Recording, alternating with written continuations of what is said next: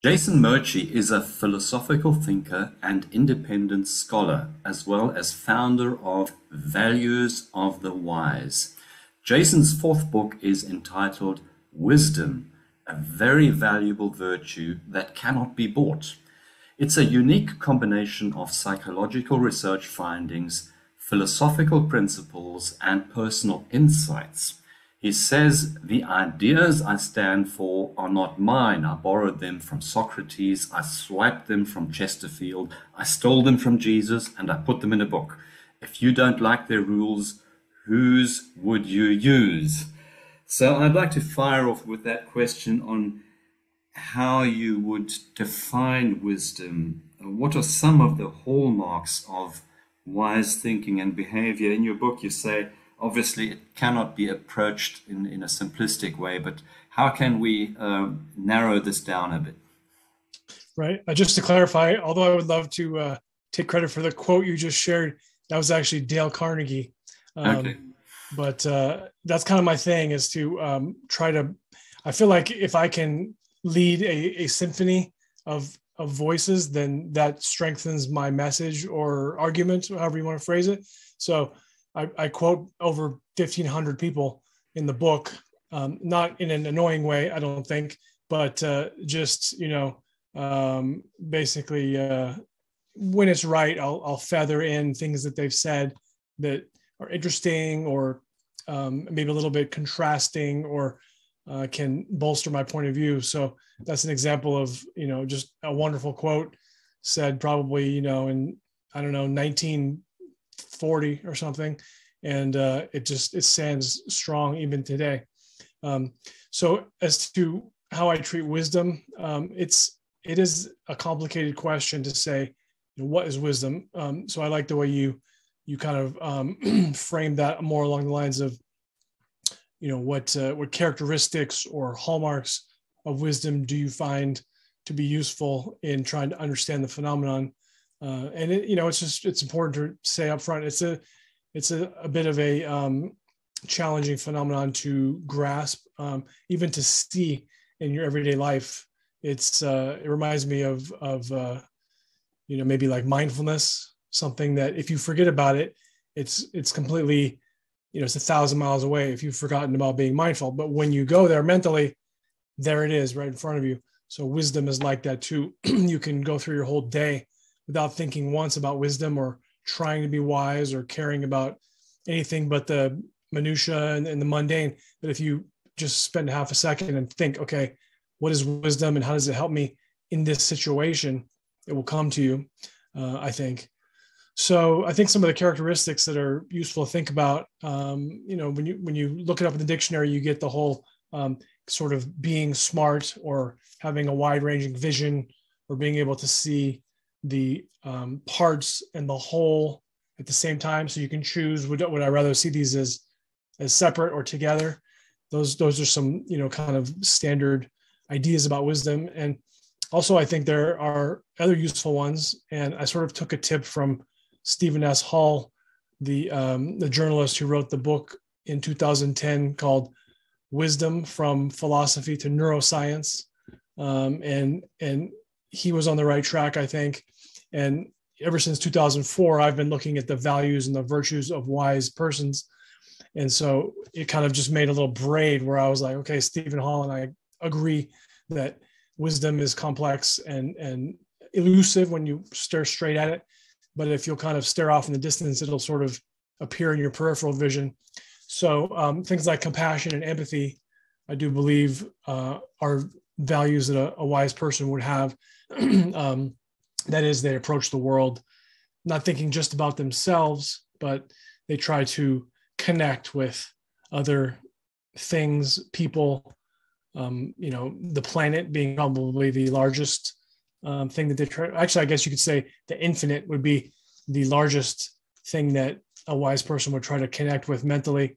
Then I think planet, and then, nation, not nation, but nations in the planet, the idea that humans are all really of the same race, same species, if you will. They shouldn't be divided so much by geography or nationalistic concerns or religions and such. Or holistic thinking. Yes, yes, yes. Yeah. And so, I'm happy to say more about other, you signposts of wisdom. But I think that the empathy, compassion, altruism angle is one that is fruitful and interesting. Well, technology has obviously enabled us access to a huge amount of information, but that, of course, cannot be compared to wisdom. We seem to be drowning in information and starving in wisdom. Just if we look at the politics around us, it's telling us there is such a huge lack of wisdom. Yes. Would you like me to opine on that? Yes, Okay. please. Absolutely, absolutely true. When you look at, I think in the New York Times, as of today, the day this was taped, they did an interesting piece about finding 16 people who have opinions. I think the thing they had in common was they believe that the system is absolutely broken. I think if you were willing to endorse that wholeheartedly, then you can maybe become part of this focus group. And obviously, they try to balance it politically, and in so doing, it had a natural balance of ethnicities, and also gender, political viewpoints, as I mentioned, age. And so when these people get together to essentially share their viewpoints in a large circle, you can see some quick and obvious ways in which Americans nowadays see so clearly the differences between them. It's actually kind of a striking phenomenon. Now humans do this naturally, but Americans seem to be really far down that rabbit hole in regard to, within one sentence, you can sort of pick up what you kind of think about that person. That's a type of intuition, or what Daniel Kahneman might call fast thinking. And the scholar Jonathan Haidt, I think is how you pronounce his name, Haidt. He and Greg Lukianoff, they look at politics in this sense of what is this thing, liberalism and conservatism, and how do these two philosophies, ideologies, how do they tend to think? How do they tend to think of the other? And it's a big issue in America now, the other. And that's one step down that path that we really have to be very hesitant about accepting, because in South Africa, for example, they were very quick to say, well, there's us and then there's them. And for decades, maybe a century, I'm afraid I don't know too much about the history of South Africa, but it was pretty clear that the first thing you notice about a person is race in quotes, as in African or, descendants of the Dutch. And that was the big dividing line. And then apartheid, of course, cleaved a huge swath right to the middle of society. And you were either on this side of it or that side of it. And, spoiler alert, it didn't work out that well. Yes, so, well, I grew up in apartheid South Africa. I know all about that. And it very much, once you have an ideology in place like apartheid, is of course very divisive and puts people into tribal mode, in quotes. Yep. And I'm afraid we're seeing not only in America this phenomena increasing, but globally, this fanaticism of people falling into a belief and not wanting to accept the idea, the proposal of the other. He's immediately defined as being the tribe of the other, the enemy, whatever. So, what's your theory on what is happening in the mind on a collective level? You mean when this thing when you see this phenomena growing? Okay. Well, species of animal who are social, they tend to be tribalistic. You can see it in chimpanzees like crazy. Um, Orangutans, baboons are just plain merciless. And so it's just woven into the fabric of life forms, at least on this planet. And it has a survival advantage, I think, but it also takes victims, in an amazing clip. And hierarchy is not something that serves us as well as it probably did in times past. So that's the overwhelming tendency for human beings, I think, is to be that way.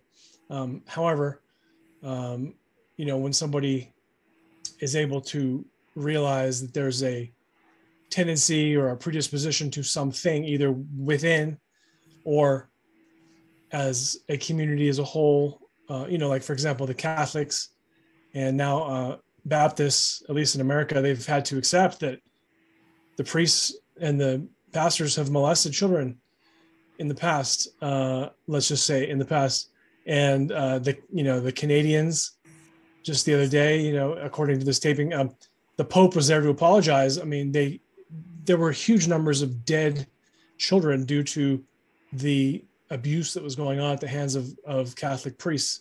And of course, the Spanish were also Catholic and horrible to the indigenous peoples of the West. So all this is to say that, this is just how groups tend to behave, at least when they are unbridled and when hierarchy and authoritarianism runs amok. And so this is something that we modern humans have to think really hard about and try to work against, so as to try to have some sense of unity, because it is quite possible for a person to view themselves according to a structure of concentric circles, right? You can think about the self, like me, just me, which of course is where a lot of people get stuck. And then one level out is like my family, says in my family is more important than you and your family. And then, community, tribe, part of a nation. There's a huge division between folks who are kind of Southern / Confederate in their culture and others in the United States. And then, the United States versus other countries, they say you cannot come into this country for various reasons. This is us, that's you. And so right now, I think we've got, kind of the train has no brakes, and we're at this place where, because certain individuals and forces have been stoking these embers for so long, it's almost as though, to use the Frankenstein, metaphor, we've created a monster, and now it's too difficult it is very difficult to control. And, I think a lot of the responsibility lies at the feet of somebody like, Rupert Murdoch and Roger Ailes from Fox News. They knew very well what they were doing the whole time. And Rush Limbaugh knew damn well he was a liar. And they just kept doing it over and over again. Why? Because they had an audience, and because the audience meant advertiser dollars. And, they were spewing out all this propaganda and disinformation, lies, and whatever. And it's only worse today. I mean, you can compare Rush Limbaugh in 1990 or whatever to Alex Jones today, and you can't say it's gotten any better. And so that's deeply frightening. There doesn't even seem to be a consensus on common values which bind a society. And as I said, I mean, you don't only see this phenomena in America, but also in Europe, where I live. Right. And when I look at my own home country, South Africa was on the brink of civil war until you had this wise man, Mandela, come up to unite the nation with a common value, which was his rainbow nation, which is his dream of a rainbow nation. And I really like how you mention his delving into Stoic wisdom while he was in prison. I didn't know that, which is very interesting in your chapter 8 of your book, where you go into applied wisdom. How do you go into applied wisdom? Yeah, it's reminiscent of Boethius, the medieval philosopher. He was in prison and died, but before he did, he was. I mean, you can picture him in a dungeon, basically, not unlike Mandela. And Boethius was maybe like half crazy at that point, maybe we'll say, and he had sort of a vision, but instead of having a vision of the Christian viewpoint of the world, I guess you'd say, he thought of as philosophy as being kind of personified like a goddess.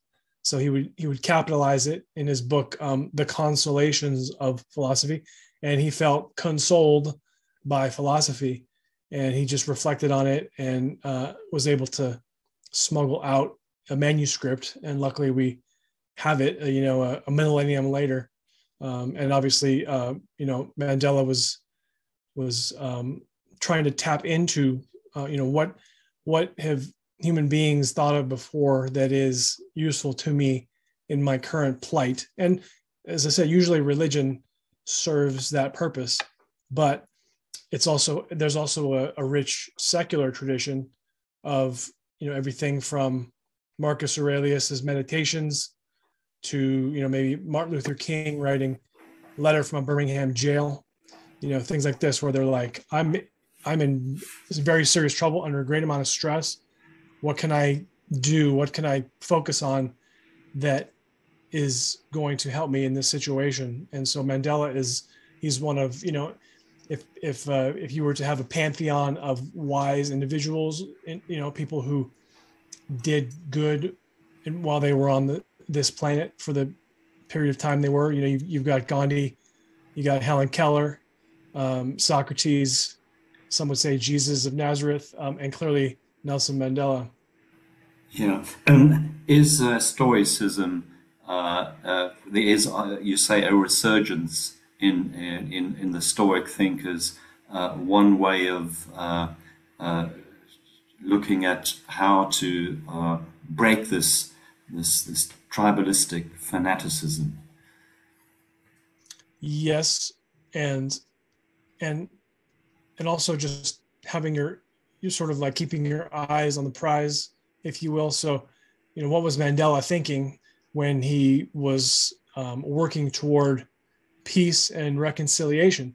What does reconcile mean? Reconcile means to come together rather than to stay apart, and to try to bridge differences that exist in philosophy and ideology and such. And, the way he basically, licked his fingers and put out that fuse was to say, we can try to take vengeance on the whites, but in so doing, we're going to destroy the entire country, because you think the whites are going to act like Jesus and, become prostrate and say, we've wronged you, do what you need to do. No. Yeah.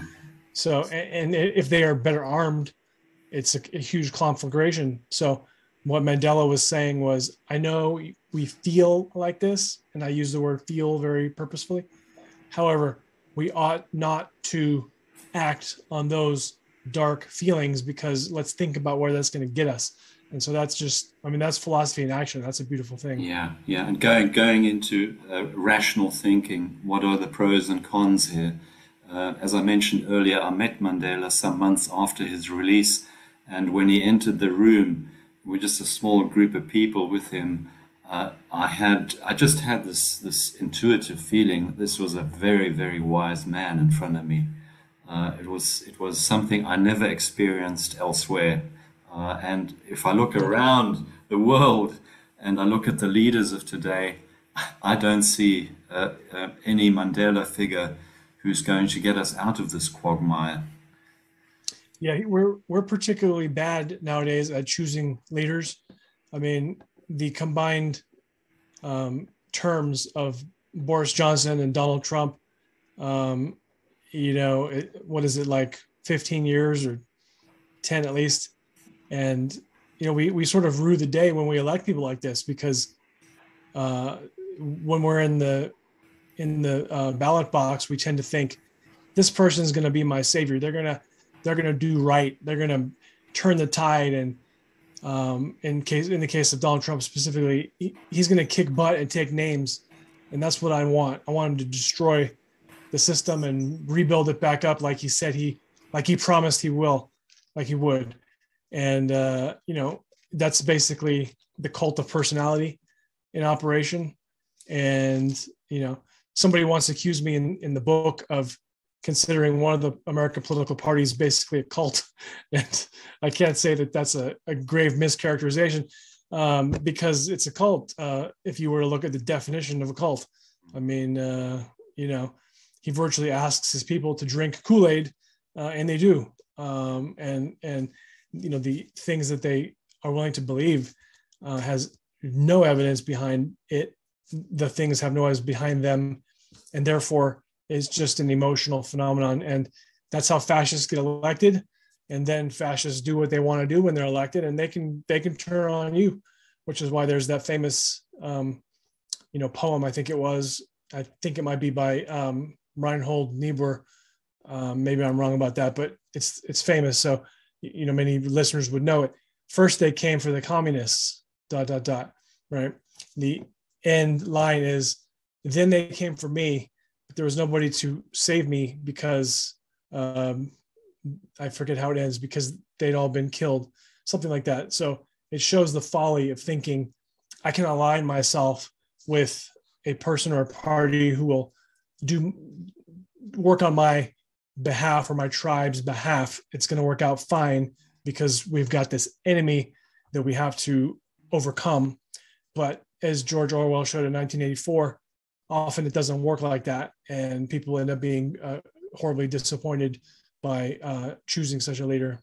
If we look at not only Trump and Boris Johnson, but also at Putin, the common trait here is that they are voices of grievance. They Right. all have some type of grievance.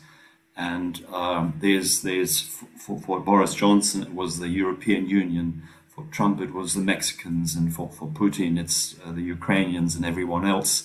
And stirring up this emotion, the fanaticism, which then, as we know from history, leads to catastrophe. Where do we see this whole phenomena ending? Yeah, you were right to reference history, because I think Hitler is sort of the archetypal, image of one who has a grievance. His entire platform was based on grievance. And Absolutely. with Trump, you constantly hear, they are doing this to me. They've cheated me. They are the enemy. They must be overcome. You must fight like hell. Things like this. And so there's always going to be an other, and it should be contrasted. That phenomenon should be contrasted with something that theologian Martin Buber talked about with the I-thou relationship. So I, thou, and it's capital THOU, meaning you are an important entity. You deserve respect from me, and I ought to listen to you and treat you as I would want to be treated. And so the I-thou is obviously completely missing from the mentality and the speech of individuals who don't care about the other at all. Absolutely. I find it so interesting that you just mentioned Martin Buber in that respect. Very poignant. Yeah. Right. Yeah. It's well, I guess I don't know what to say after that, but so ask me something. Yes. How do we move forward? We just went through some analysis of the public narrative at the moment, not only in the US but globally, where democracy is a very fledgling plant to nurture. What your book, I think, is very topical. It really fits our time, and I hope it finds many readers, because it has such a lot of wisdom in it. And it's one of these books that you can read several times over, and you always find a new aspect in it.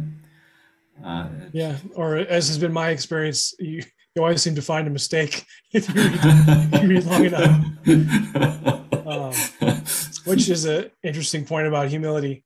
But as far as what's the prescription, we kind of have some understanding of the diagnosis and the prognosis. So what's the prescription for health? And I think it's absolutely suitable to say, there are people alive today.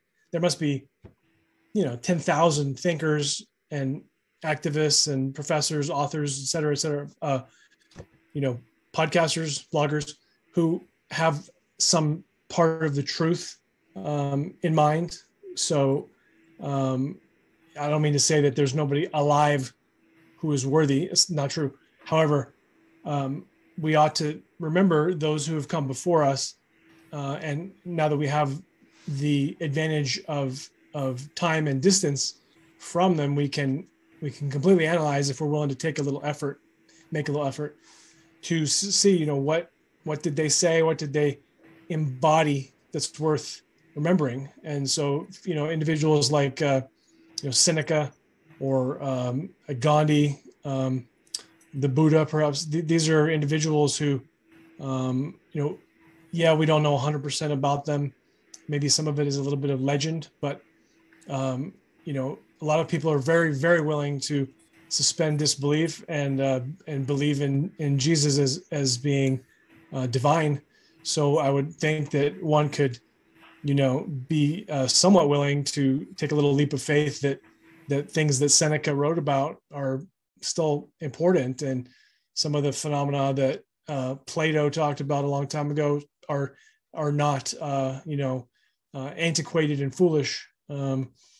So having said that, I would say just to study wisdom is an important phenomenon. Okay, so wisdom is kind of like it's like physical fitness.